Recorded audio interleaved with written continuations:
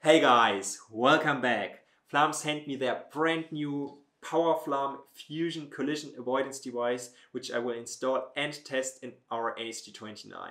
Especially here in Europe, most of the gliders have already installed a Flarm compatible device, and in competitions it is even mandatory to use one. About 5 years ago, I've installed this PowerFlarm core in our standard bow. Back in the days it was really a huge advantage compared to the classic Flarm because the range increased a lot and I was able to receive ADS-B signals from planes, which also increased the safety. So is it worth to upgrade your existing Flarm installation with a new PowerFlarm Fusion? Well, we will discuss this topic at the end of the video.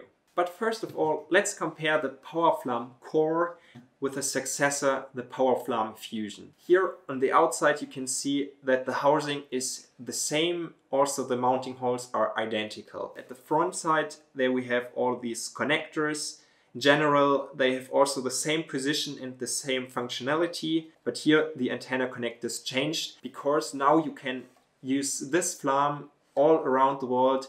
With the PowerFlarm core there were two versions available, one for the European market and one for the American market. So now if you want to ship your glider to America to fly there during summer, then you can use the PowerFlarm Fusion and it's not necessary to change the device. And with an optional adapter kit for the antennas, you can even use your old antennas. So I think it's really a good option. Then for me the best new feature is the connectivity.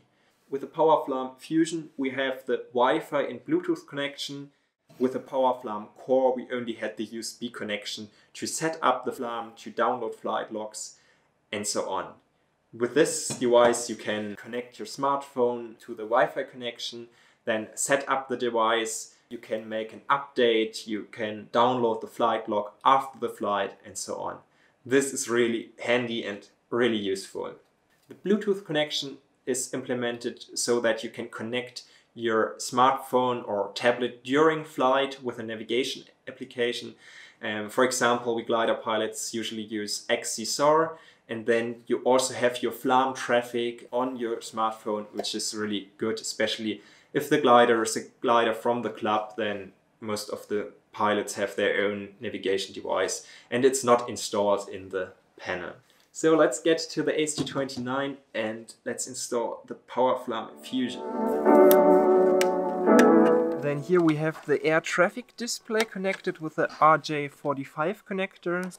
This is the main power supply with the D-sub connector, and it also is connected to our OpenVario glide computer. This here is the USB connector for updating the Flarm. We won't need it as much as before with the new device, but I will still connect it. So in my case I won't use adapters, I simply will change the antennas here, the Flarm antenna and the ADS-B antenna. Even the GPS antenna is different, so we will also need to replace this one.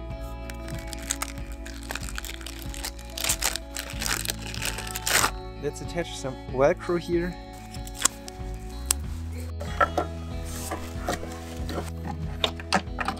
have here some zip ties to secure it. Great! Now install all these cables. First the USB cable, the D-sub connector,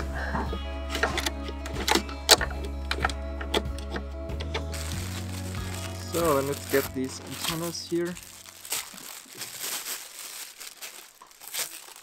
They do look the same as before, but have the different connector here.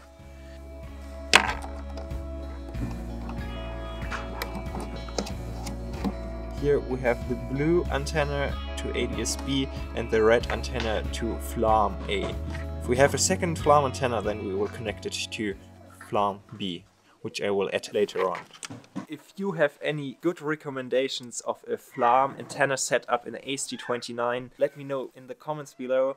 I'm not really satisfied with the range up to now. I'm planning to have an antenna on the bottom of the fuselage as well, but for now we have the test set up. This is the air traffic display where we will see the Flarm traffic and ADS-B traffic later on from the Flarm Fusion. So let's check if I can connect the PowerFlarm Fusion to my smartphone. I already can see here the Wi-Fi connection on the rear side here of the housing. I will see the password.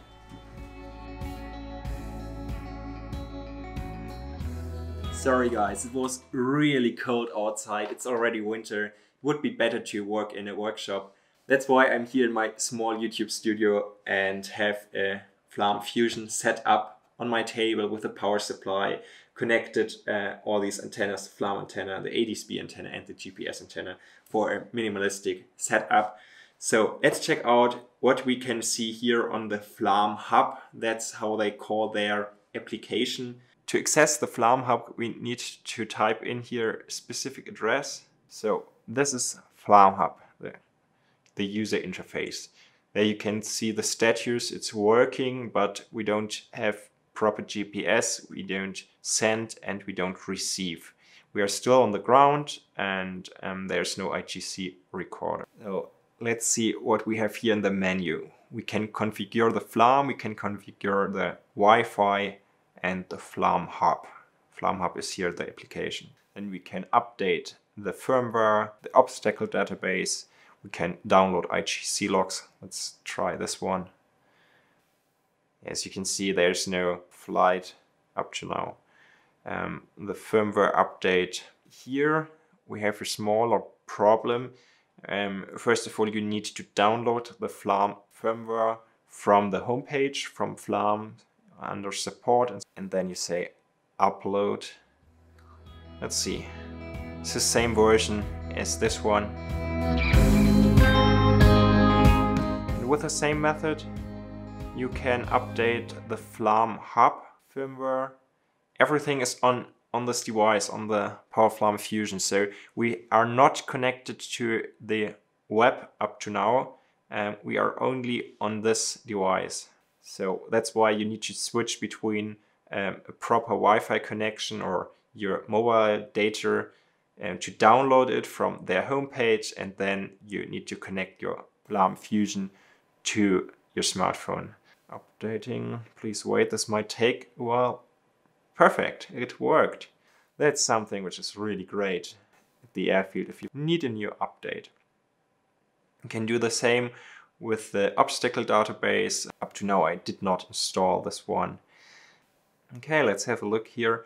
The Flarm setup, it's the same as the Flarm configuration tool. Here you can set up that we are a glider or a motor glider, have a transponder or not, the data ports, the baud rate, also here with ADS-B and so on, with the audio.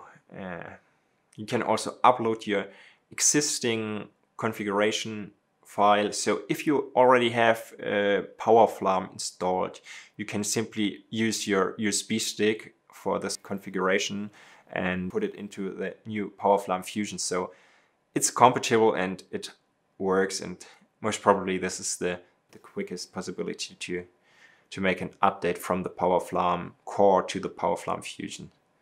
So all those old-fashioned features are still working, so you can still do it with a USB stick. That's really great. Then here with this Flarm Hub setup, you can make a password so that perhaps in a club not everyone can access this Flarm Hub here. So let's try to connect the PowerFlarm Fusion with Bluetooth to the smartphone and use the connection for XCSoar. So I will click on this button here, and then I need to disable the Wi-Fi feature. Let's have a look at the Bluetooth. Switch it on. Yeah, it's this one.